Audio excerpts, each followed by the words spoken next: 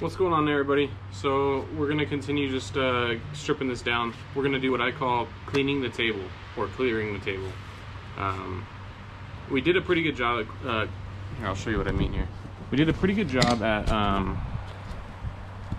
cutting our welds and everything off, but as you can see, and hopefully see, as you can hopefully see, there's a little bit of, you see those rust spots in between the grinded off new metal? That is all the material that we're going to want to go ahead and get down to, basically. So we're going to grind down what's fresh until we get down to where this is all shiny. So we're going to get this started, get this cleaned off.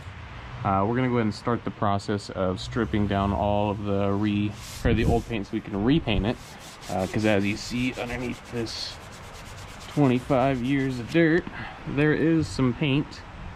But since we're doing this, we might as well repaint it, because there's no way in hell that I'm throwing a rusty axle underneath my Jeep. So we're going to strip this down as well in this process, and then we'll go ahead and move on to the next process.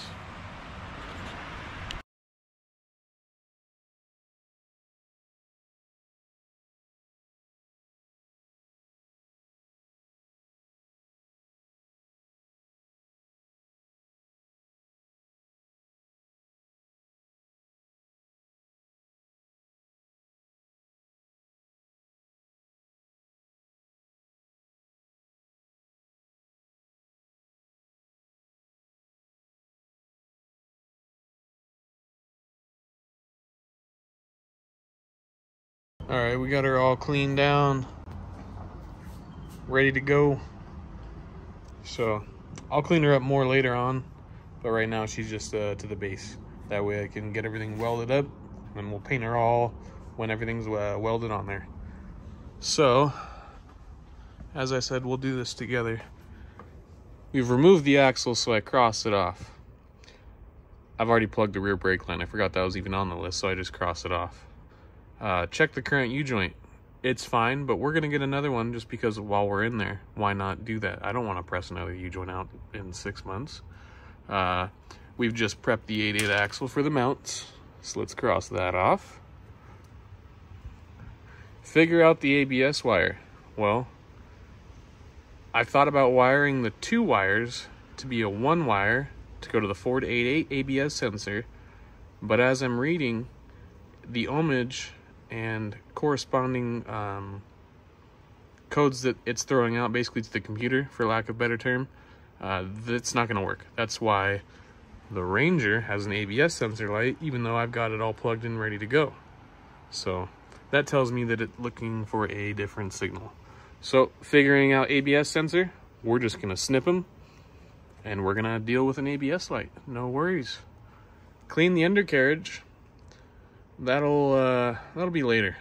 We'll get to that part later. So that's really all we have to do on our main list for now. Later on, we'll still get to those valve stem seals plus new plugs while we're in there. So parts list: drive shaft flange bolts, spark plugs. Spark plugs we have. Drive shaft flange bolts are on the way. And while we're here, we're gonna add oh, look who can't spell today. U-joint. I'm not gonna cross it off until it's officially here. Otherwise, I may forget about it. So anyways, that's where we're at on the progress so far. Let's keep going. We're gonna now have to add some more things to the list now that we've crossed so many off. All right, so we're about ready here to weld in this 8/8 right here. First though, we're gonna find that pinion angle. But before we find our pinion angle, there's one big step. Well, it's not very big, it's just very important. We're gonna have to, here, I'll flip you around. So I've got her mocked up in there, and she's rather straight as it is right now. But if I weld her in, I can put her anywhere I want. But where I want is obviously the correct spot, right central. So we're gonna go ahead, and I'll just show you from this side. What I'm gonna do is I'm gonna drop a plumb line, and for all you carpenters, you know, but all you non-carpenters, you don't know, that's just gonna be a line that sits from here and drops straight down. And then I'm gonna measure the distance from the backing plate to wherever that line is. I wanna make this distance the same on this side as that side. So this axle is gonna need to be scoot in and out, left and right rather, to get it proper. And then we can mess with the pinion angle. And hey, another exciting moment, because we got our drive shaft flange bolts and our new U-joint.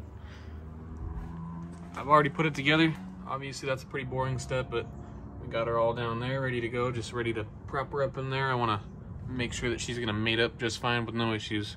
You always want to double, triple check all fitments on everything. That's why I left the control arms in, even though I'll probably take them out just to give me some more working room, because as you see, this axle needs to go back just a smidge, but this is in the way. So we'll probably drop this, but for now I wanted to just make sure everything looked like it lined up decently. Then we're gonna put our brackets in there, make sure that fits, and then continue the process I've already said. All right, so the next step, or first step rather, depending on how you look at it, you're gonna wanna get your pinion angle to about 6 degrees, or at least wherever your 6 or 7 degrees, wherever your position needs to be, wherever your stock height was at. Then you're gonna wanna hang a plumb line, which I've already done, but I'll show you guys for fun. Like I explained earlier, I just tied a washer on the end of a rope, make my own plumb line. Basically all I was doing was finding the distance. That way we're centering up the axle left and right underneath the Jeep. So now that we've got that, I've already gone ahead, and you want to set your spring up in here and find out exactly where that spring needs to sit, because the instructions will give you exact parameters on where to put things, but they think that this is a 53-inch wide axle. I've measured it, it's actually closer to about 61 inches wide. So it tells me this might be out of a Bronco, not an Explorer. Anyways, nonetheless, we continue. Doing it my way, not the instructions way. So we want to get this guy around 7 degrees of an angle. I've got it close there already. But this is going to be our spring pad. We want this around 7 degrees. And we are looking right about 6.5, 7. So I'm going to get that as close as I can here. Bring out the welder and we'll get her tacked in.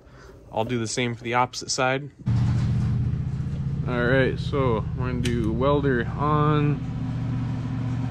2 should be hot enough.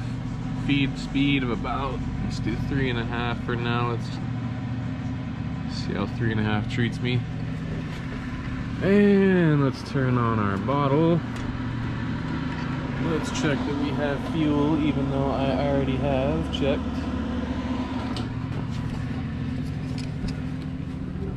And we're gonna want to get our ground strap put on there while not doing that. So laser bag up there. I've got our Sharpie. That was our plumb line. We don't need that anymore. That was just centering her. Here's our line for putting her in. Now we need to get her to 7 degrees again.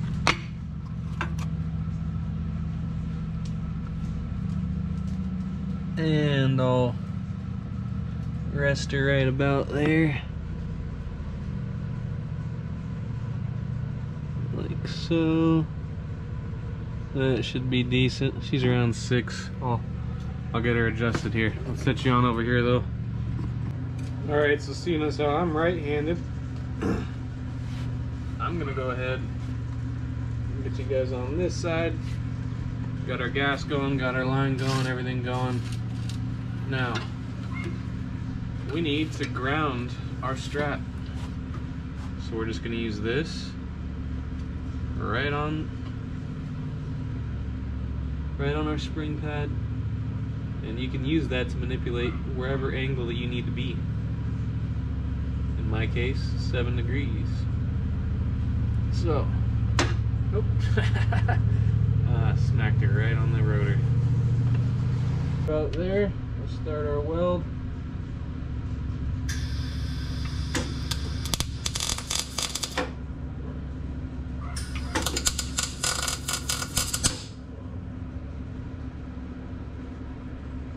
We're just tacking her in there, that way she ain't falling. As you see, it's not a pretty weld, it's just a quick one. Plus, I don't think I've touched a welder in a good 3 years. We are right on 7 degrees. Let's go ahead and get our other side. If I can get to our other side. Let's just turn it off.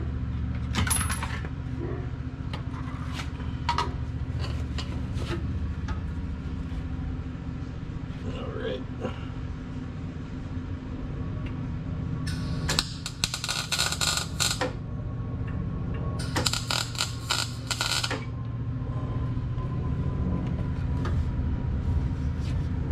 Now that she's tacked in very lightly, we can go ahead and make sure that she's fit up, not fed up. I'll get the other one tack welded in and we will do a test fit and see how they work. Hopefully we're in the right angle. If not, we'll just go ahead and buzz off those small tack welds and reset her.